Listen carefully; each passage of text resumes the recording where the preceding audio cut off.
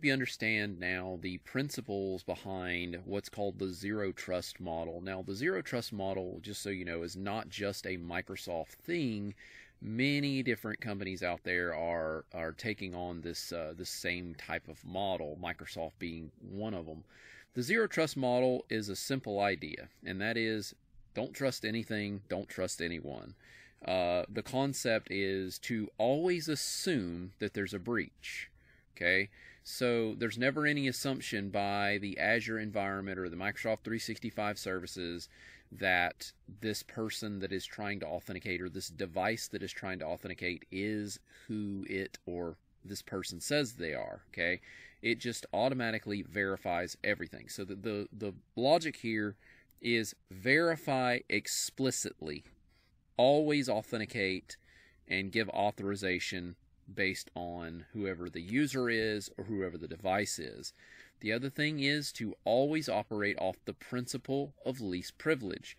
What that means is that everything we do in Azure, we should always be operating off the principle of least privilege, which means you always give out the least amount of rights to someone that they need to do their job. Or if you're talking about a device, you're giving out the least amount of rights to a device that still allows that device to do the job role it's needing to perform. So that is what least privilege is. And then again, the other thing is, when it comes to administration in the zero trust model, we work off of what we call a JIT strategy, which stands for just-in-time administration. And then there's another strategy called JEA, which is just enough access. All right, which of course goes hand in hand with least privilege. So the idea being that I'm going to give you access when you need it, during a short period of time that you need it, and then the permissions will be taken away from you when you no longer need it. Okay, Azure has the ability to use something called PIM, Privileged Identity Management, where I can schedule somebody to be given access to something for a certain period of time, and then after a while it goes away. For example, if I'm the head admin and I'm going out of town next week, and I have a junior level admin that needs to be given the ability to create users, I can schedule that person the ability to create users just next week. I can also make it where they do not have the power until they go and claim it, which means it audits it generates an audit entry and everything. And then when they do claim that power, it goes away after an hour, and then they have to go claim it again. And then it goes away permanently after, let's say, Friday of next week. I can do that with this concept that I have. The other piece of zero touch is, again, always assuming a breach. That involves the Azure Identity Protection features and all that, where you have artificial intelligence that are monitoring your users to confirm what they're doing at any given time. So you start with your identities here.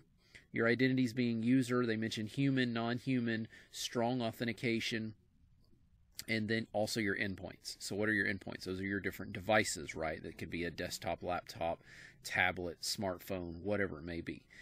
Whether you're users or a device, you are authenticating to a directory service such as Azure AD. Now, when you are authenticating, the concept of zero touch is we have policies that have to be enforced, in which a person has to basically pass through those policies. If the policies don't allow you to connect in, then you're not able to access whatever it is. In Azure, we have something called conditional access policies and compliance policies that do just that. Compliance policies are going to control whether or not your device is at a certain level of compliance. Maybe you have to have a certain operating system, there's got to be a certain version, you have to have certain updates on the device, and if you don't meet all of those, you're not compliant. And then with pairing that with what's called conditional access policies, I could require that the user must also not be seen as any kind of a threat.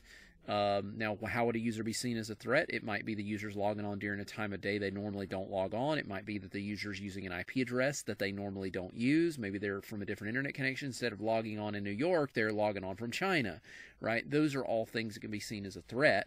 And so with with these different policies in place, I can decide whether or not you're getting in. And this is all automated, so I can put all these policies in place ahead of time and then determine whether or not that a person's going to get in based on that. All right. And then also we can control things like whether or not they're coming in from the public internet, or they're on a private network. And then from there, we also have the giving the rights out to the actual data itself. So whether or not you're getting access to your email or some kind of sensitive information, whether or not you're getting access to applications, okay? And then even the infrastructure itself, such as virtual machines, which would be IaaS, maybe platform as a service, which could be some kind of web-based containers that they're given access to, or web app service of some kind. That's all part of that as well. All right. And the administration of that is also, again, controlled by the concept of JIT, just-in-time administration. Okay.